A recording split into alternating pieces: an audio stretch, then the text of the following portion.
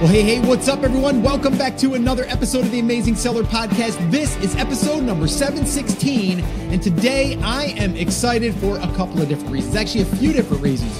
Number one, I get to hang out with someone that I've been wanting to hang out with on the podcast for a very long time, and we finally made it happen, and that person is Toni Anderson. You may know who she is from a very well-known conference out there called Sellers Summit, who is also partnered with Steve Chu on that event. But also she's a 13-year blogger as of this year, which is just crazy. So she has seen it all as far as where blogging was. And if you don't know what blogging is, it used to be where it was just like you could publish, hey, this is what I'm doing today. It's really evolved into content where people are posting content on a regular basis. And I don't mean it has to be daily. It could be weekly. It could be monthly, whatever. But it's a way for them to put out content. And it's really evolved over the years. But the one thing that has not changed is that the content that is really good and that is serving a market or solving a problem or answering a question is still going to do really well. So I wanted to get her on because, well, she's been around the blogging world for a while. I wanted to talk about content creation. I wanted to talk about what has changed over the years, what we should be doing differently now. Also, she talked about, which I didn't know this at the time, that she's actually in the middle of a content audit. And I personally wanted to know a little bit more about that. And we just go into a lot of different areas of content creation. And then the other thing I wanted to say, which I'm really excited about, is Toni is going to be one of our speakers at Brand Accelerator Live. So depending on when you're listening to this, all right, that event is coming up really soon. This episode is airing approximately 3 weeks before that event. Now, if you have not grabbed your ticket, one new reason why you should be attending is because Toni is going to be there talking about not just content creation, but content amplification, how to take a piece of content and get it out there to the masses, how to leverage other networks that are now available to us, and really not how to work harder, but smarter with that piece of content. And she's going to go into several different ways to make this happen. So again, if you've not grabbed your ticket yet and you wanted to attend, if this is before the time of the event, head over to baltickets.com. There still is a handful of tickets as a time of recording this episode. Again, when this airs, there might not be, but here's the deal. Still go over there because we will be having virtual tickets available. As soon as they are, you will be notified of that when you go to baltickets.com. So that's another reason to go there, even if the event is sold out or if it's over with. So definitely go over to baltickets.com for all of that. But I'm super excited that she's going to be there for this event. And I'm excited to hear more about her amplification strategies that she's using on a regular basis. And again, she's been doing it for 13 years, guys. Like, it's just going to be amazing. So, all right. With that all being said, the show notes to this episode, which you're probably going to want to go and check out because we drop a lot of links and a lot of just different things that we're talking about. I'm going to link that all up inside of that post. So this way it's here. It's easy for you to locate everything that we talk about. And that's theamazingseller.com/716. All right. So again, get ready to learn more about content creation, why you still should be paying attention to that. And it's probably even more important now than it was 13 years ago. All right. And how you can adapt this to your business now in 2019 and into the future. All right. So guys, sit back, relax, enjoy this session with Toni Anderson. Well, hey, Toni, welcome to the podcast. This is a long time coming. How are you doing? I'm great. Thank you for having me. This has been so long coming. You and I have been talking about getting you on the podcast for probably almost 2 years now, to be honest. Yes. It has been that long. And we finally made it happen. What's going on in your world these days? I mean, after your big conference and, doing your own businesses, like what's happening right now for you? So I'm actually in the middle of a huge blog audit. I don't know if your audience is familiar with doing a blog audit and things like that. But since my blog is 13 years old, I'm trying to sort of pare down the content. I've been hit by a couple of the Google updates. So just trying to hone in on really topic, niche specific things on my blog and deleting a lot of the content that I wrote 10 to 12 years ago that's not really relevant anymore. So that's sort of been my whole summer. That's interesting, actually. And I didn't know that you were working on that, but that's great that you're talking about that, because today I want to talk about content. You've been blogging for a very long time. And some people think that blogging is dead and email marketing is dead. And I love that when I hear that, because it's like, no, it's really not. It's actually, to me, it's probably better now than ever. And it's one of those things when people are zigging and you want to zag, or whatever the saying is, you know what I mean? And for you to go through and you've been in this world for a very long time as far as the blogging space and content creation, and you've seen all those updates. So I definitely want to dig into that. And I'm excited that you're going to be this year, depending on when people are listening to this, you're going to be one of our speakers at Brand Accelerator Live, our first ever event. And you're going to be talking about amplifying content, which I think is going to be interesting. But I want to dig into that towards the end, because selfishly, I want to know what the heck you're doing on a blog audit and what you look for in some of these updates. But why don't you let the listeners that don't know who Toni Anderson is, give us a little bit of a background of who you are, where you kind of come from as far as like the online space, and then how you got to where you are today. All right. Well, I actually, and I don't know if you know this about me, I got my start selling on eBay back in 1999, before there were digital cameras, or, you know, I would get items, I would have the pictures developed, I would then scan them, upload them.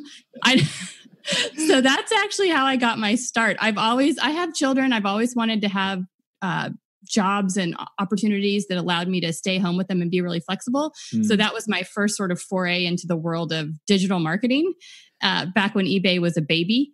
And I did that for a couple of years. I really liked it. And it's funny because I ended up full circle with products later on, right? But and then probably fast forward a couple years into like early 2000s, and I found this thing called blogging, and I thought, hey, this is really cool. I can write really about my kids. And I thought, well, if my mom reads it, I'll be successful. And which is probably how a lot of bloggers started out. And I started blogging, and I was just writing random things about my family and my kids, and little observations I would make throughout my days as a sort of stay-at-home mom. And one day I get a very random phone call from a lady who claims to be Oliver North's publicist or assistant. I don't remember what it was.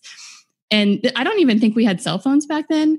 And so I was like, yeah, whatever. Thanks so much. Well, then she persisted and sent me an email, I think, and followed up with another phone call. And she actually wanted to use one of my articles in his like newsletter publication that he had. Wow. And it was that light bulb moment where I thought, well, if Oliver North knows who I am, maybe there's something bigger in this blogging world than just writing to my mother. So, wow, that's crazy. I didn't know that story. Yeah. So anyway, I gave him permission to use my content, and I had written a post on 4th of July, and it was sort of like a tribute to our military veterans, and he wanted to use it. I think he must have had like a monthly newsletter or something like that. To this day, I didn't even see it, but in exchange for that, he sent me an autographed copy of his book.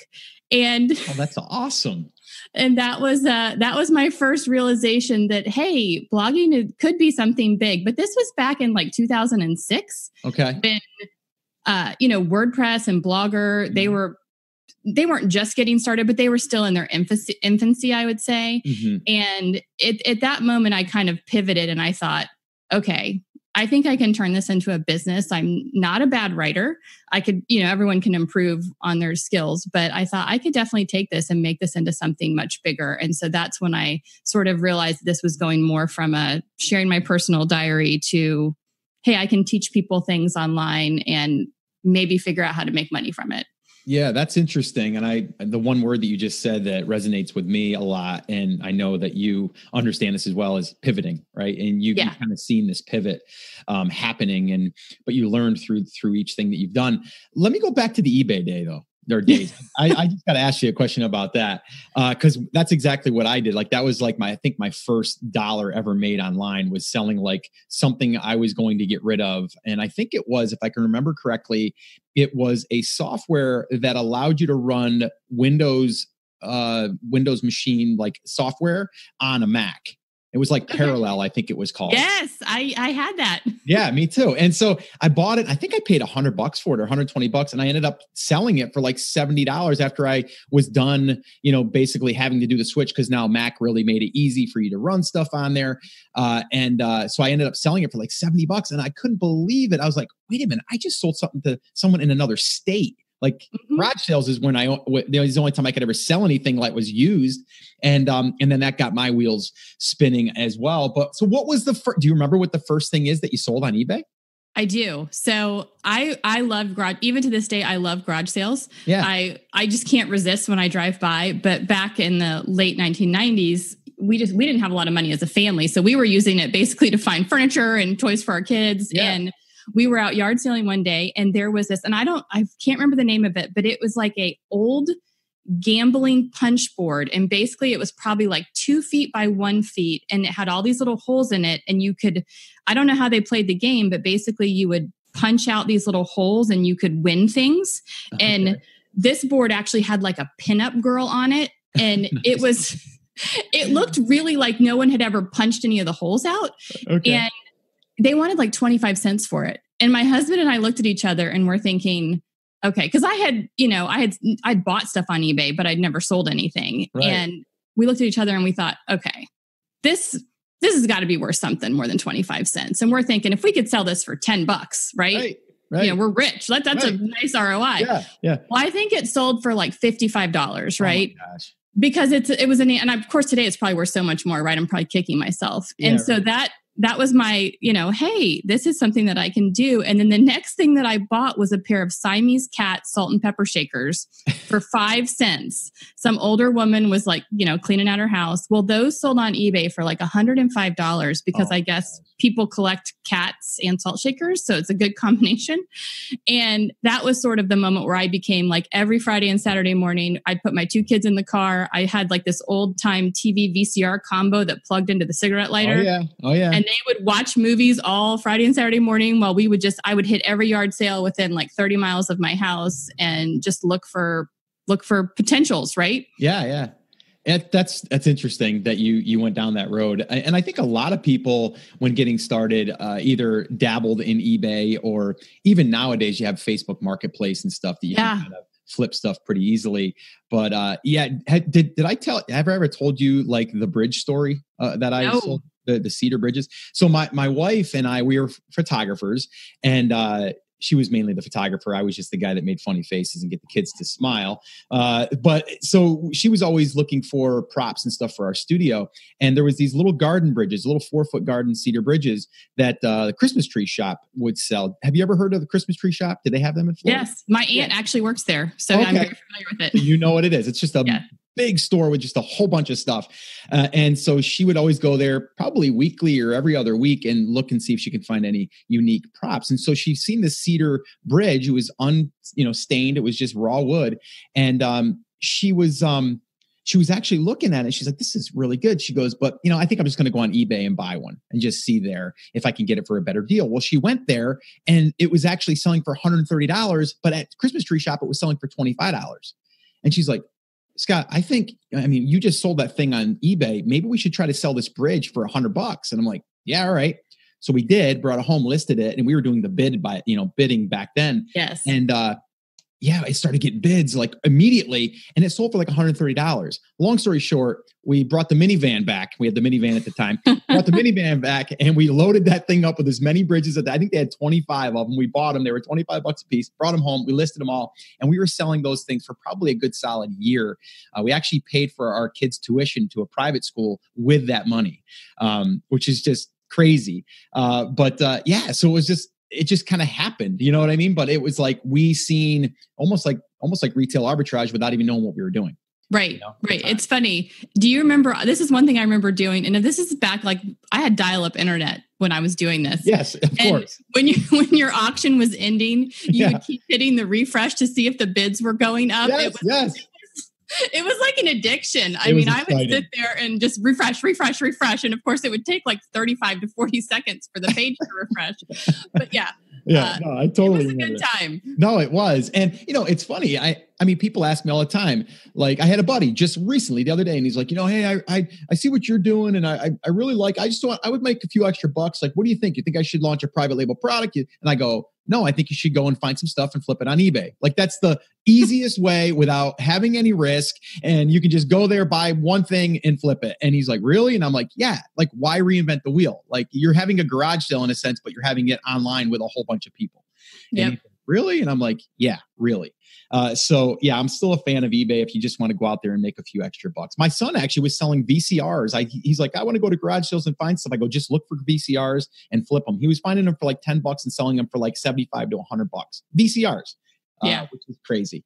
Anyway, that's eBay. And that's kind of where everyone kind of gets their start, it seems.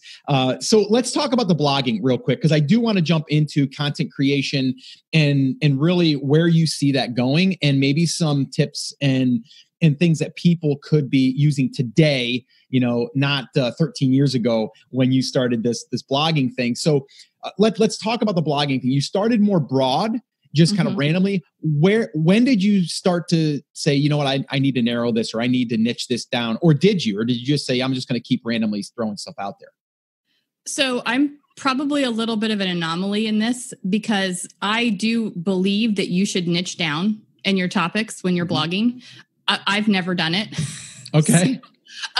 But I've never done it because it's not me. And I've always believed, and this is sort of one of my like core beliefs when it comes to business, is you have to work in sort of your passion area or the things that you really believe in, because when it starts to suck for you, if you're not super passionate about what you're doing, you're going to give up.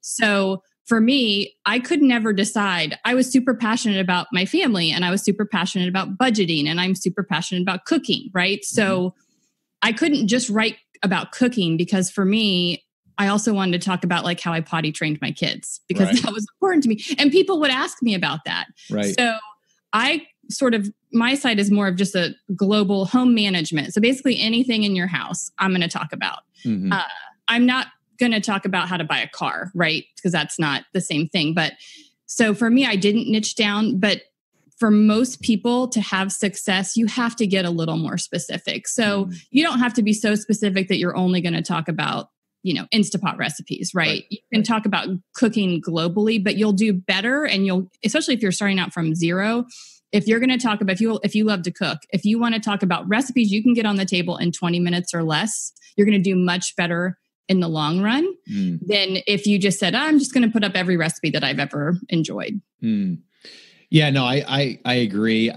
It is hard to really dial in that one direction, because people feel then they get locked in.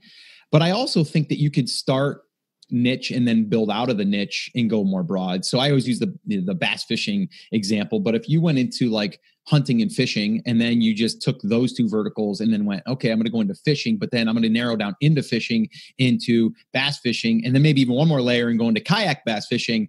Now we're really drilling down into those sub niches, but then we can also back out of it as long as we didn't name our site Best Kayak Bass Fishing or something. Right. Yes.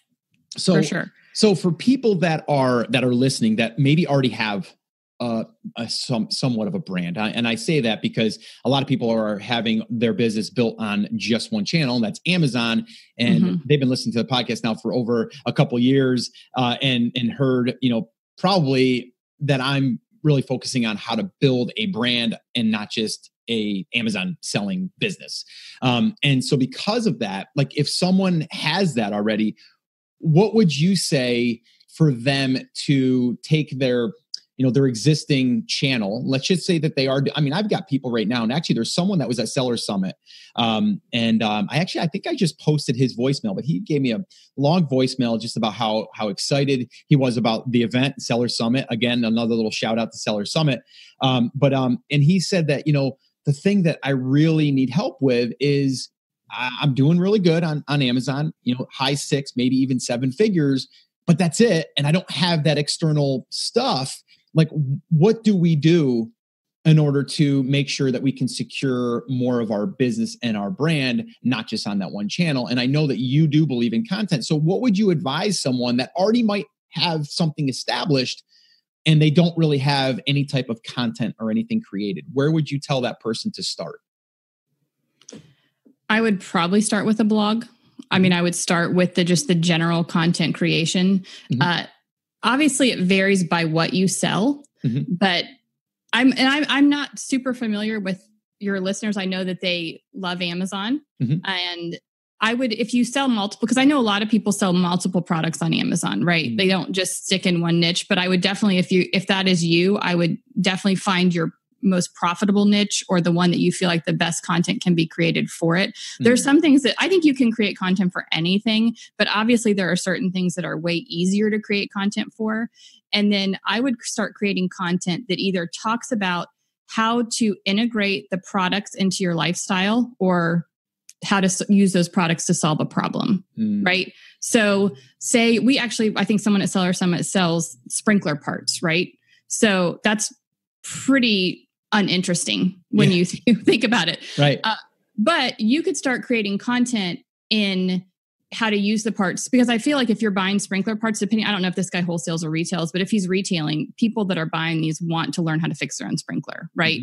Well, that's a treasure trove of content right there on which heads do you buy? How do you install them? How do you keep them from spraying your front door, right? So you could start creating content all around just how to do DIY your own sprinkler system.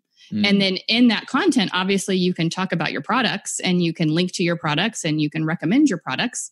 And so that's probably where I would get started, is creating that content. And I say blog, but depending on the topic, you might want to do video, right?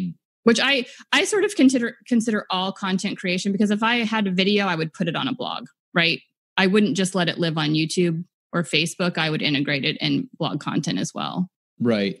Yeah, no. And just to kind of give you a heads up on the audience, we definitely have been really hammering on finding your niche, finding your market, and then from there creating whether it's assets or resources to help those people, but then also align products that could be sold to the same customer.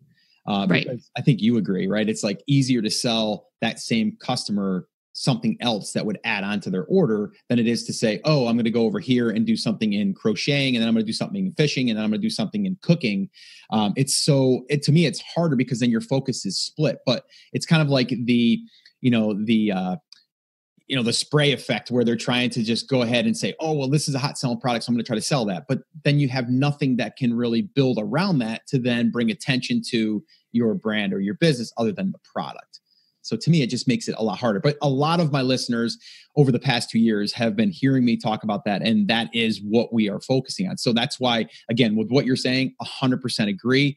Now, okay, so content, we talk about content and we talk about different how-tos and we talk about maybe questions that is written content still something that you would say is important? And is Google still friendly enough to allow us to be seen?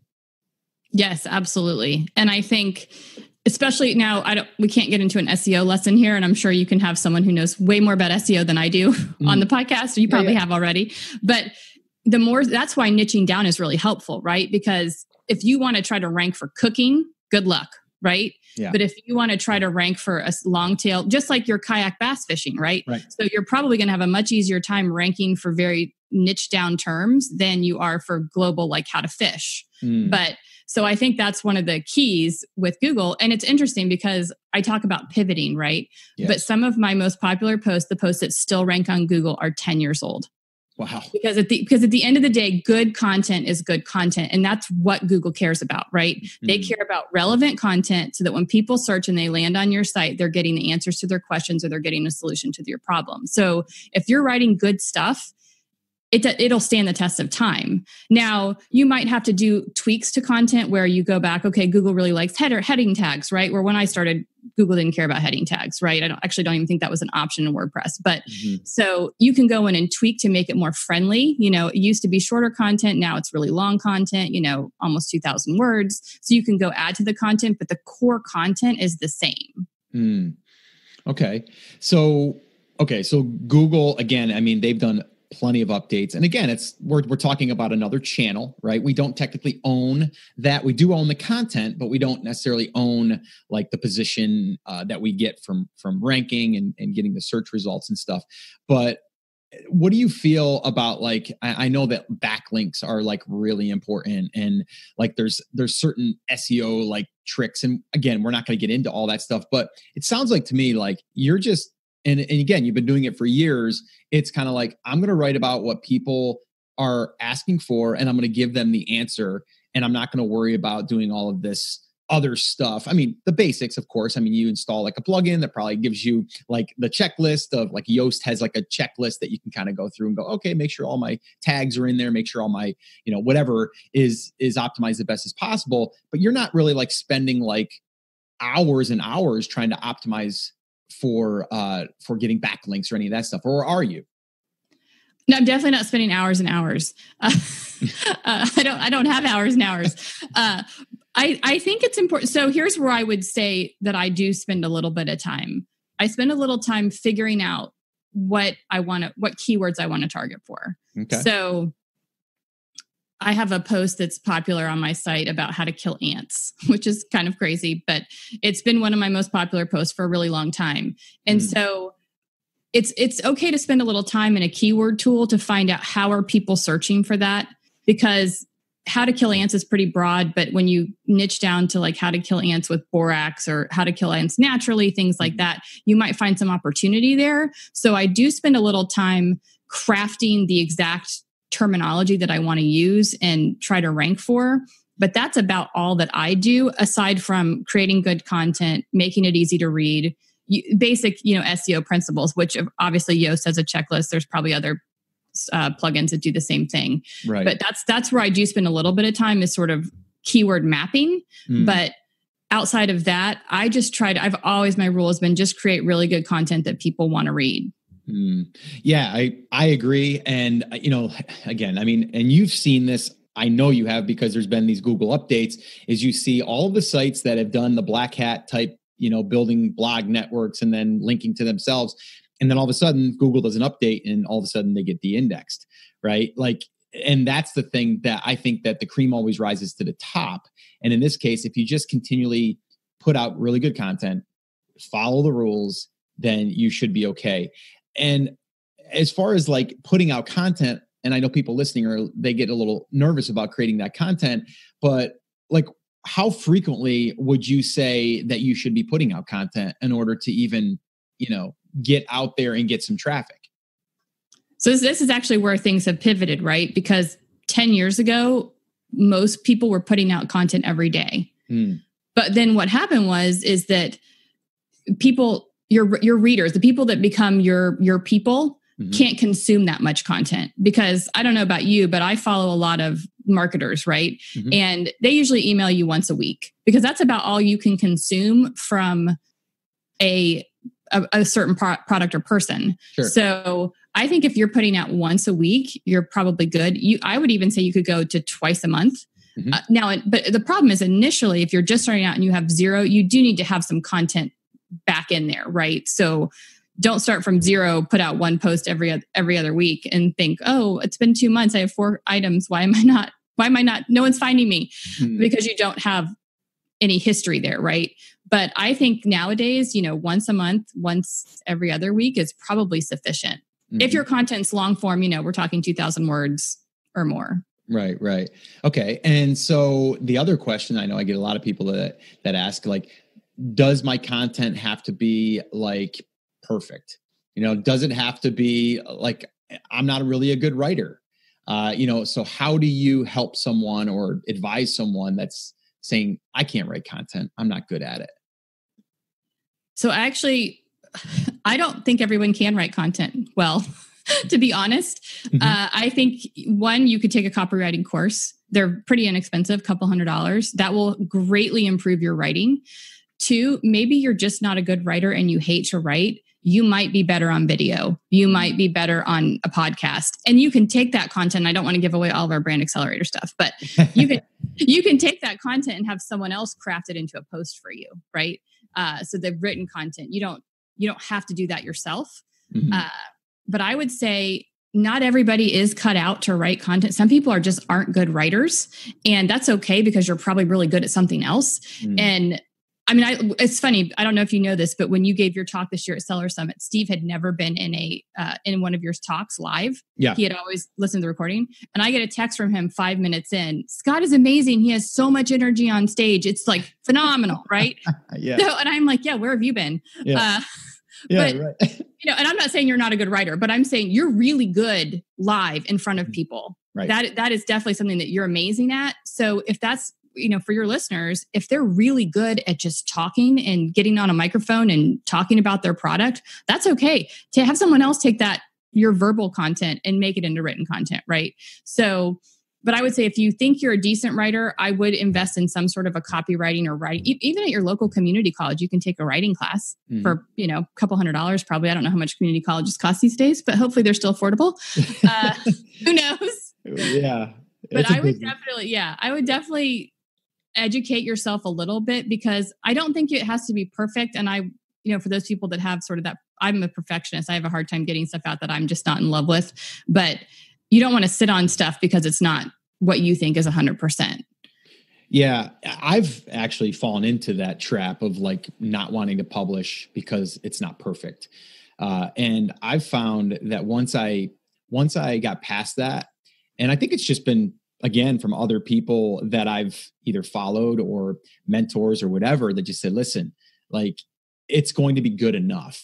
And I'm not saying put out crap, but you definitely got to find what is going to allow you to be consistent. Because I think consistency is everything. Yep. If you just put out one piece of content and then 3 months from now do another piece, and like you were saying, I think you have to backfill. If you're starting from scratch, you have to backfill, and that could be, like you said, it could be with video, it could be with audio.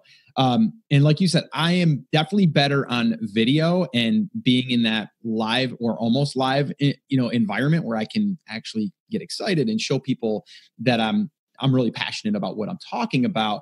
But it's funny, I've got a clip, which I think I might share at Brand Accelerator Live yet. I haven't developed all of my presentation stuff, but I think I want to add this one clip because my wife and I were trying to shoot a video. I was trying to shoot a video for our photography studio talking about why people should have us do their pictures, because we're capturing moments that are going to be, there forever. And we're capturing a moment in time and all this stuff. And I literally could not shoot the video. Like, we never published the video because I couldn't get through it. And I kept getting frustrated. And now I can, get on video pretty easily and even jump on a podcast and do it. But also because I've done it, right? And I've just consistently done it. Writing, I don't like writing. Okay. But there's ways around that. Number one, write more, you'll get better. Yep. like you said, right? Like, so I write a Friday email. My Friday emails have gotten a lot better than the first one. A lot better. I get people that email me and go, oh my gosh, you write so great. And I'm like, really? But I've learned, through the years of doing that. And it's like the old saying, practice makes perfect, because it does, but you do have to consistently show up. And one little hack that I've done is, like, for example, like, I've wanted to put out like a free piece of content for the TAS audience, like a guide of some kind. And I have one right now. It's Ecom Biz Book, which is basically taking everything through the validation stage of a market and, how to find your market, but then how to establish if it's even worth going into. And then from there, building out like product line and all that stuff. But I didn't want to write that. So I just recorded 4 episodes of the podcast, mapped everything out, and then I had it all transcribed and then edited, and not just the transcript, but basically edited into a book form. And so I paid someone to do that, but I was able to get it all out of me by hitting record. So again, that's another tip for anyone that's listening, because I know it's a big hang up for people. And, I understand that 100%. Let's talk about monetization though. Okay. Because you're publishing content, and then you publish the one piece and you're like, oh, I got someone famous to want to, but that didn't really bring you money, right? No. when did money come into the equation here? Oh, I was actually trying to think about this the other day. I think I blogged for probably 2 to 3 years before I saw any money, but I wasn't also blogging very consistently. Mm-hmm. So when I sort of drilled down and said, okay, I'm going to try to make a living out of this, it was probably 10 months before I think I made like $52 from AdSense or something. Nice. I joke that like AdSense, everyone has their first check from AdSense. That's like $17. But, it just depends. I think you have to have consistent content. You have to be, out there in engaging with people, and you have to figure out how you're going to make money. I would say if you're creating content around your own products, I would be more hesitant to be promoting other things and distracting people. I don't know if, I'm sure your listeners have been on websites, any news site, you see ads all over. They're pop-up ads, they're link ads at the bottom, right? So for me, if it's content for people to buy my product, the only ads that they're going to see on that page are ads for my own product. Like I make them look like display advertising, right? So they don't really know that they're seeing it, but the only thing they're ever going to be able to click on is my stuff. So if you're doing this really specifically for your own products, I would stay away from trying to monetize a lot of content outside of your own products, because what you don't want to do is take them somewhere else. My opinion is you don't want to take them somewhere else. Now, that does not to say that you couldn't, create this content and then build up a community that you might charge money for in the future, right? So say you're a bass fisherman, you love kayaking, you write these articles, you get this content, and then eventually what you do is create a membership group where people are paying $9.99 a month or $29.99 a month to get the absolute best of the best, right? And that's your content that you're saving for your premium customers. Yeah, no, I think even more so now with social media and everything, I definitely think that the community play is big. And it's not easy because, again, it requires more work and all of that stuff. But there's so much noise out there that if you can build that community within, like you said, like your blog, and I call it a blog, but I actually call it our home base, because the blog can be the website where people can go. They can also find your store. They can also find other resources. And so just when people hear blog, they're like, oh, it's just you kind of writing all the time. And it's like, yes, but it's really a collection of information, or I like to tell people, like, create the best resource for your market, and it all lives at your home base. So let's talk about this audit really quickly. I want to know exactly what the heck you're doing after 13 years and where do you even start? Because I'm even seeing that and we've talked about this, myself and my team, and after Brand Accelerator Live, after that event's done, we're going to be going back to the drawing board a little bit of like some things that we got to clean up. And one of them is our website, even just, TAS stuff. Like, so what are you doing? Like, what's the first pass? Like, what are you doing to clean things up? And I think anyone listening right now, even if you have a site that's a year or two old, you might even want to consider this. Yeah. So it's my personal nightmare. I can imagine. My close friends have heard me scream over this I've been doing it for about a year, because I'd have to lock myself in a room for probably a good month to do this all at one time.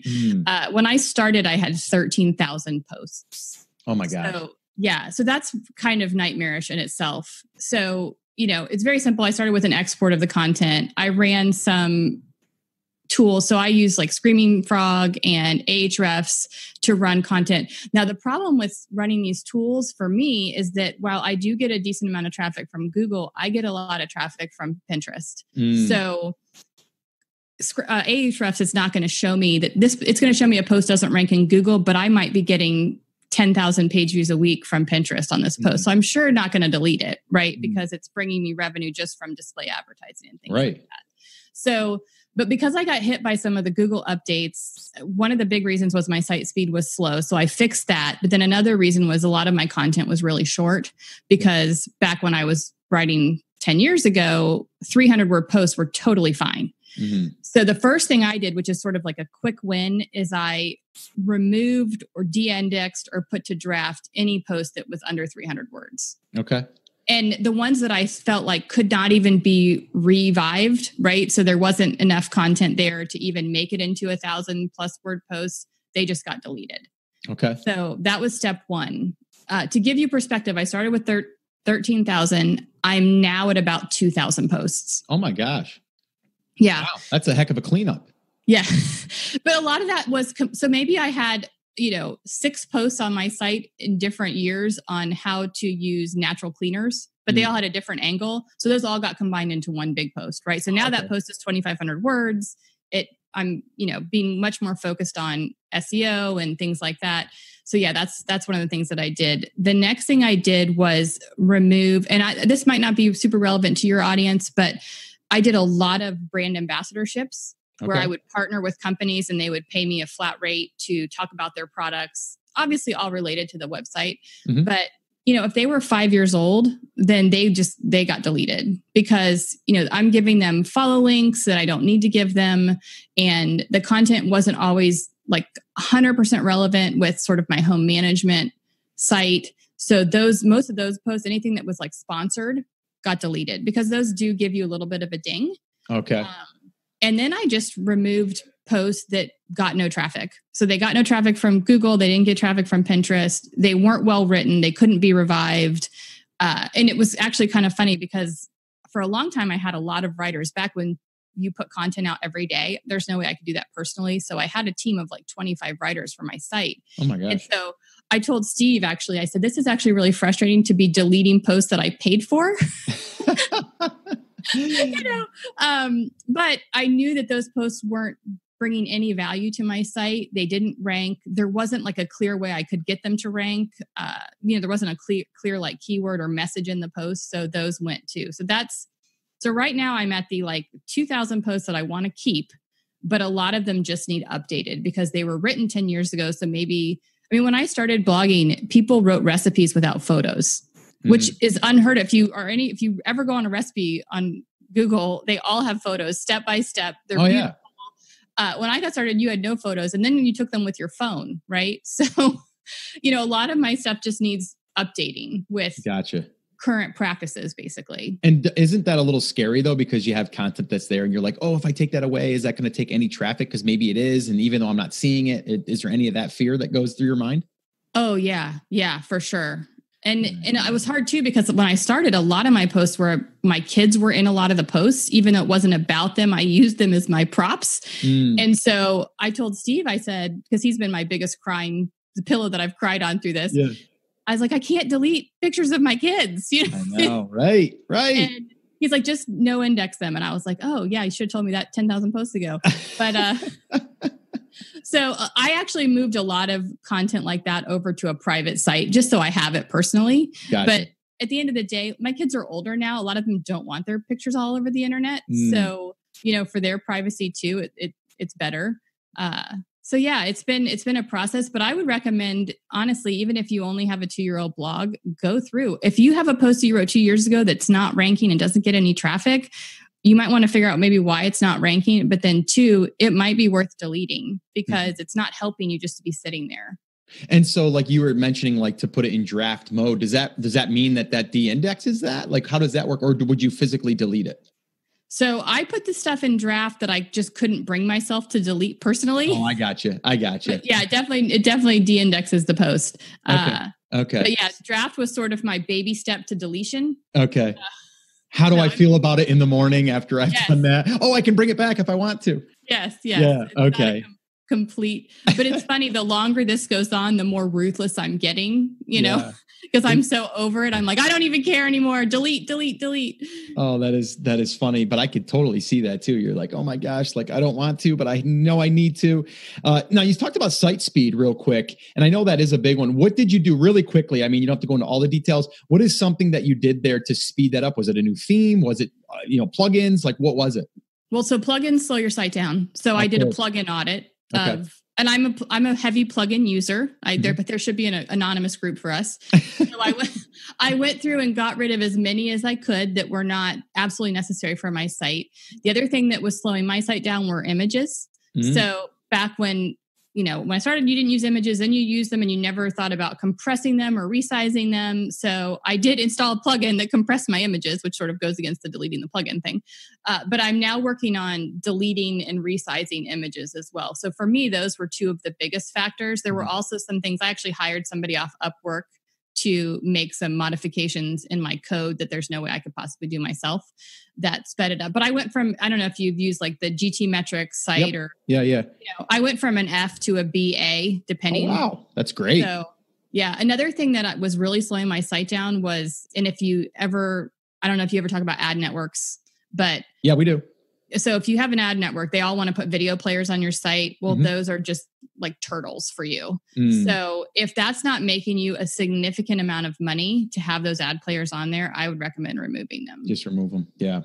Yeah, no, that's smart. But I know site speed is a big one, because if people come there and they can't load the thing, they're gone. Yeah. And there's, a potential sale or even just, revenue from the ad networks. What ad network are you using right now? Are you using AdThrive or?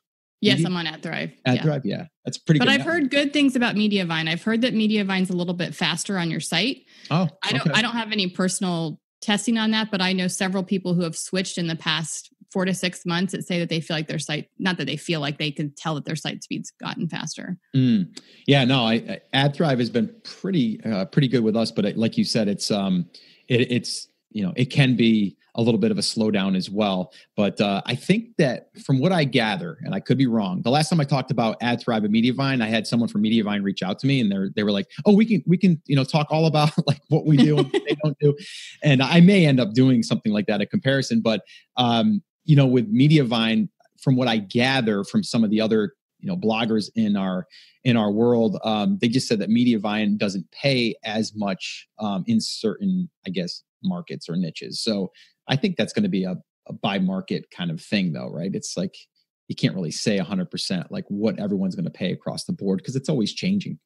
Yeah, and it changes month by month too, and it changes seasonally, right, with ad buys from 100%. Advertisers. Yeah, I think it's probably a very real personal, like whatever works best for your site. Yeah, I don't think that one is superior to the other. Well, and I think Mediavine, though, they let you start running ads when you're at like 25,000 impressions, and I think AdThrive is 100.